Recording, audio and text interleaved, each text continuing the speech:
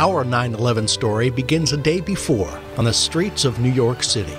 A team of Williams employees on bicycles made a festive, high-spirited appearance on NBC's Today Show. September 10th was the start of a nearly 2,000-mile bike ride to Houston. The ride would raise funds for United Ways in communities along the route of our Transco natural gas pipeline system. The next morning, the stunning, tragic news reached our riders. They pledged to press forward. In that fateful week, some 250 Williams employees across the nation raised $24 million, all for good works in communities that are the heart and strength of America.